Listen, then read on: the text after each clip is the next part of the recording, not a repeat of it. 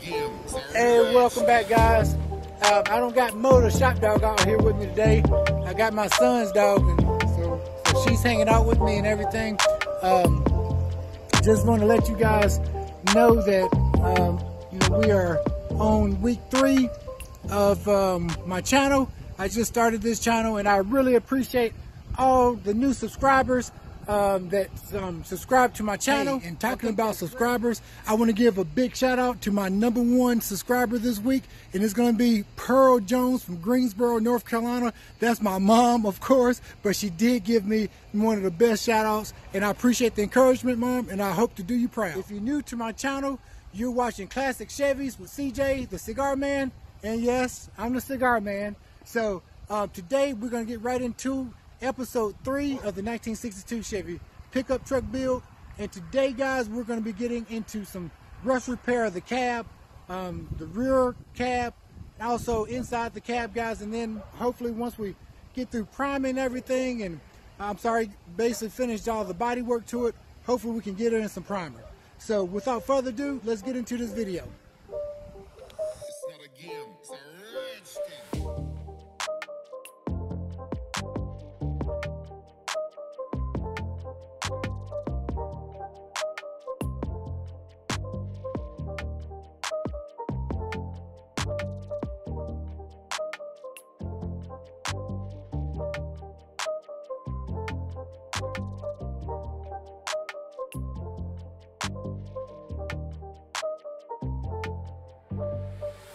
And this is the all metal. I actually use that instead of Bondo because it strengthens it a lot. And I kind of figured since on that hinge there with all that metal, we need a little bit of extra strength. Now it's time to strip down the rear of the cab to bare metal to see what kind of damage we got.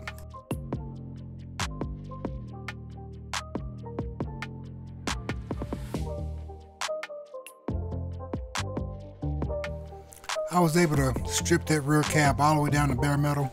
That's the best way of getting your body work done. Even though I had already primed it once, I'm probably be going through this several times of priming.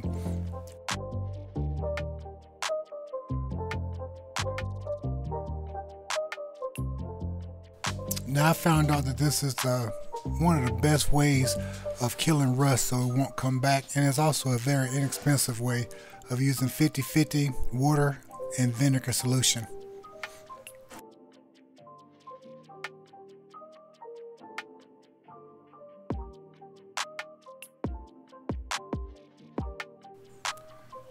Now it's dent pulling time.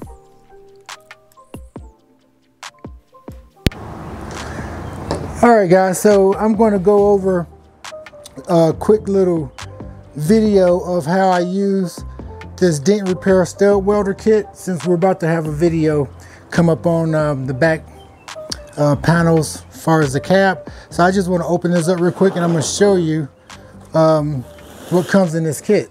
And you always need to wear your protection, your gloves, and also your eye protection as well whenever you're using the stud welder.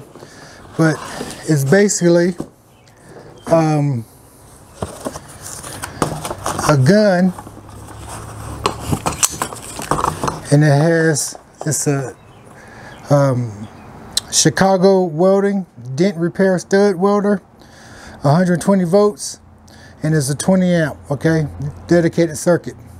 And it has a trigger here that you use, and it also comes with various tips as well that you use for the pulling of the metal, depending on how thick the metal is.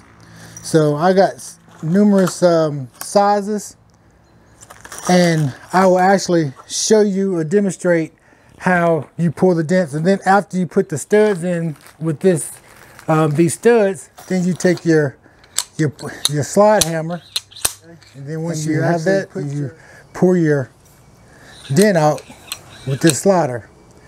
So I'll cut you back on whenever I'm ready to weld a stud onto a piece of metal. All right, guys, so first, of course, you have to clean your surface of the metal. I just got a piece of scrap metal that I'm going to demonstrate the stud weld on So first you got to clean your surface of your metal, and then you take the proper size of the stud welders you're going to use. And these come in like it comes with like 3 different sizes tips that you can use. So you put that flush like that, and you make sure it's on a flat surface. And I normally do it for about 3 seconds. And you squeeze this trigger here. I turn it around here. Squeeze this trigger. And you see how it'll then stick to the metal. And if there was a dent right there, I would be able to pull that. Same thing, hold it.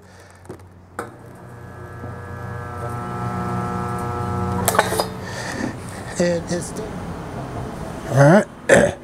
I do one more for you guys just to demonstrate. Put that in there like that. Put it there on a flat surface.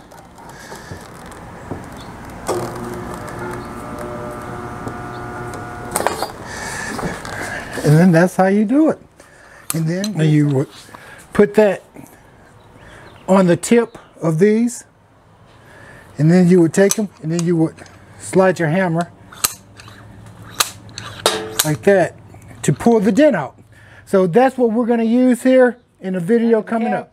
And that's how I use the technique to get those dents out the back of the cab. So I hope this video was helpful to you guys.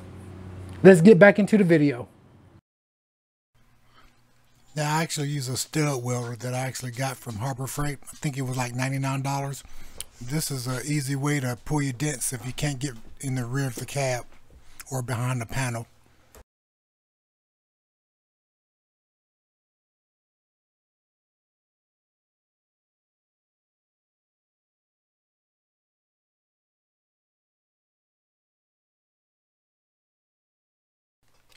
Now with all of the outer cap roughed in, it's time to get inside and do a little fab work.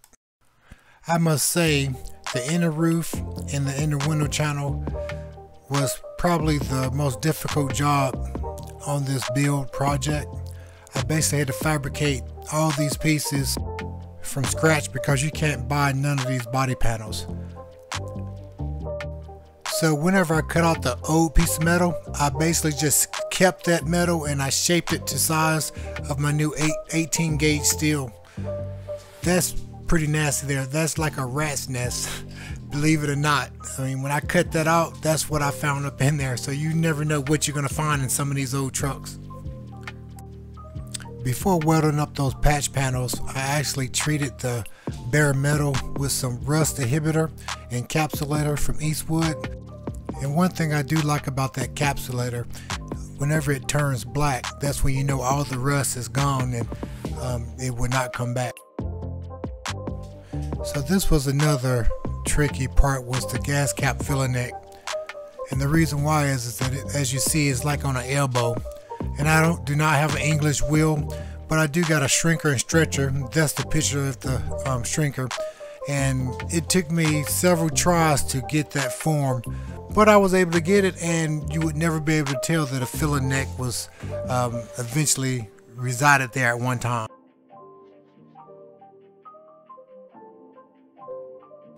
Hey guys, finally, I think it's about time for some priming.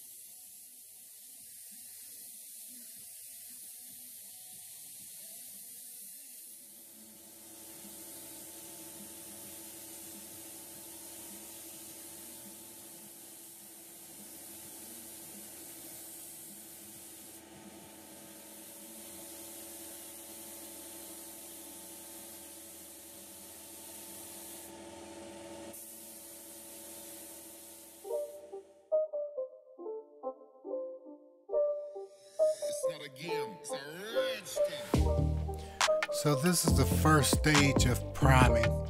I will probably prime this truck at least 2 or 3 more times. This is what you would call the rough stage or roughing in stage. Now if you take a step back and just think about where we came from, it's really hard to believe that really only a short few months ago this truck had holes in the floorboard, holes in the top of the roof, dents in the rear of the cab. There was no cab corners. So as of right now, we're doing a pretty good job. So I feel we're ahead of the game right now. After several months of sanding and priming, now I can start on the undercarriage. And believe it or not, this is actually one of my second best thing to do is actually prepare and treat the undercarriage of the truck. I actually found this product called Raptor Liner, and it is far none the best. Easy to spray, it lays down very good, and it has a texture that leaves a good protection coat for your truck underneath, because of course all of the rocks and grime is gonna just basically hit up from the road. So I think it protects your truck and stuff, and I think it also looks good even though you won't see it because it's underneath.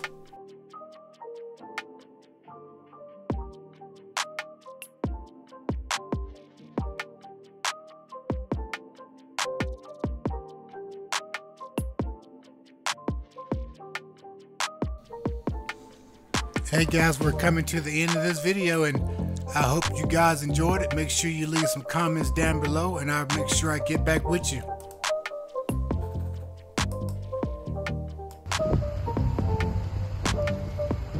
All right, guys. Hey, we are done with episode 3 of the build, and hey, I hope you guys have enjoyed the video.